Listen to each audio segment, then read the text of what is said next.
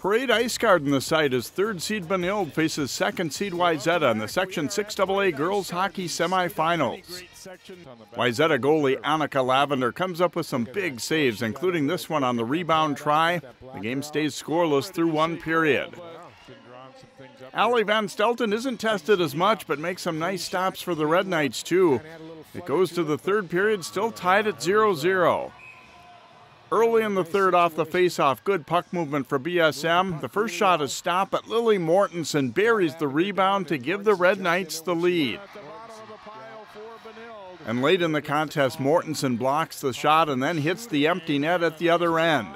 Benilde-St.Margaret eliminates Wayzata in the semifinals for a second straight season. 2-0 Red Knights is the final, and they'll face Edina for the section title Friday. Jay Wilcox, CCX Sports.